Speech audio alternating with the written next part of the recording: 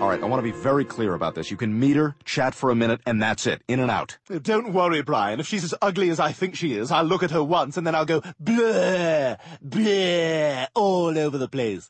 And you'll wipe it up and then we'll go. Hi, Brian. Oh, my God, who's your cute little friend? Oh, my. Hello, Stewie. Charmed. I'm Jillian. Come on in. Who wants a drink? So, you gonna take back what you said? Brian, she's stunning. Okay, you met her. You can scram now. I shall do no such thing. Now, why in the world would you be embarrassed about dating her? Oh, my God, Brian. I was watching something on TV about this guy named Hitler. Somebody should stop him.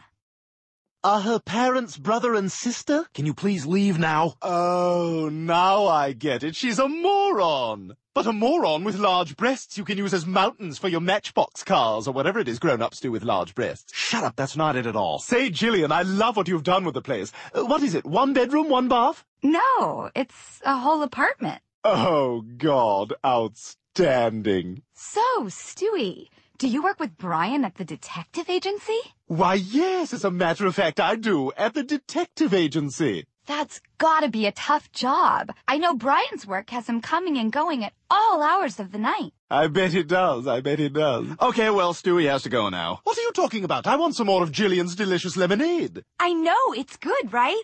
I just wish they didn't have to kill so many lemons to make it. Oh, this is fun, huh? What the hell? Jillian, what are you doing here? Oh, hi, Brian. It was so nice of you to invite your girlfriend over for dinner. I invited her for dinner? Yes, you did. You wanted her to meet the family. Now come here, Brian. Come sit by your friend, Stewie. And then, think about this. Have you ever seen the sun and the moon in the same place at the same time? They're the same person. I know, right? You're brilliant. Hey, Oogie. So, tell us, Oogie, where'd you find this one, huh?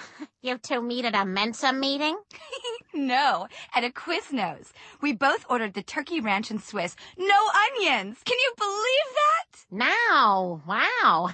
What are the odds? Well, hey, what are the odds of finding true love anywhere in the world, says this observer. Hey, you want to know something cool?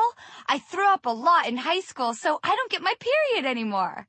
Wow, this is the one you've been waiting for, huh, Brian? Are you serious? Are you serious, Brian? All right, you know what, Lois? Don't judge, because you don't know what two people are like when they're alone. Come on, let's go out dancing. I don't know. I'm feeling kind of cozy tonight, kind of mellow. I just really want to go dance. Oh, there it is again. What is that?